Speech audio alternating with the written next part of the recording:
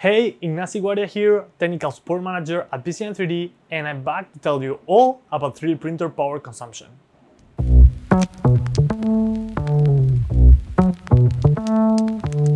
Of course, there are a lot of variables when it comes to calculating the true cost of your 3D printing process, but for any manufacturer it is essential to know the cost per part down to the last detail.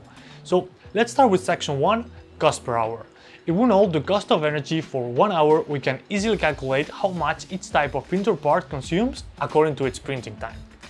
Let's take the BCN3D Epsilon W50 for example, which has a maximum consumption of 840 watts per hour.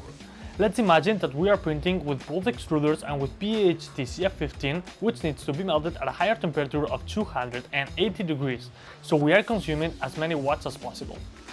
So, if we consider that the average price of a kilowatt in Europe in 2021 was around 21 cents per hour, the maximum amount that you will spend with your Epsilon W50 is 18 cents per hour. Now, on the other hand, if we were to print during an off-peak hour at around 7 cents kilowatt per hour, 1 hour of printing will cost you a maximum of 6 cents. And keep in mind that these prices will be if the printer was consuming the maximum possible amount of energy.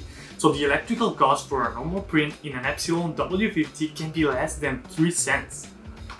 Very affordable price if you ask me. Section 2. Calculating your power consumption. In order to do this, there are 3 things that you need to consider. The first one, the printer model.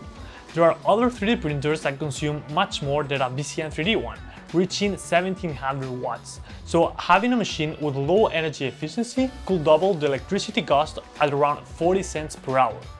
Second one, the filament. Each material needs to be melted at a different temperature. For example, PLA melts at 200 degrees and ABS at 240 degrees. Therefore, printing with PLA instead of ABS will reduce energy consumption. And third one, print speed. While printing faster will significantly reduce the overall energy cost of the part, it will also increase the consumption per hour as the print heads will need more electricity in order to go faster. And finally, section 3. We have a few tricks up our sleeves to help you reduce your consumption with BCN3D printers. By printing in duplication or mirror mode provided by idex technology, you are printing with 2 extruders at the same time. Not only does this reduce printing time in half, but it also significantly reduces energy consumption by using the same printing surface, the x-axis moving in the y direction, and the same electronics.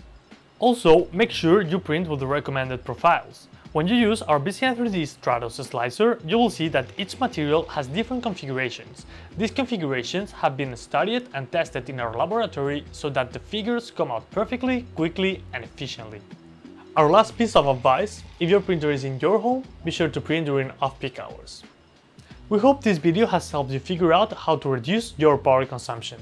You can get to know us and our printers better at bcn3d.com. See you soon!